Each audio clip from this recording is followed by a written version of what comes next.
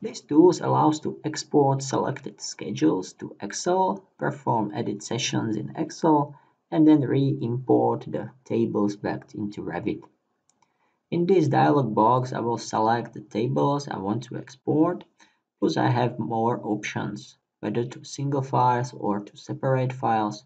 So I click on Export and enter some name for this schedule. For example, a room schedule for third floor. The resulting output format is XLSX, so I can directly open it in a well-known Excel environment. The green colored parameters in the table we can see here can be edited. So I will perform some change in Excel.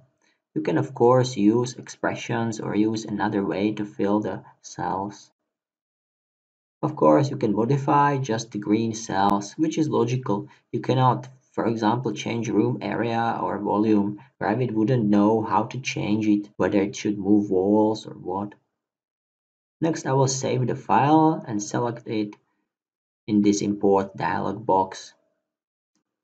After confirming, the file is imported back into Revit and the Excel sheet cells are read into the Revit table, updating its cells. In Revit, it behaves like I modified it directly in the parameter here in this library element.